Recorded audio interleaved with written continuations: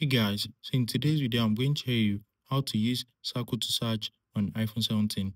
The first thing is head over to your settings and you need to scroll down to Apple Intelligence. So make sure your Apple Intelligence is enabled.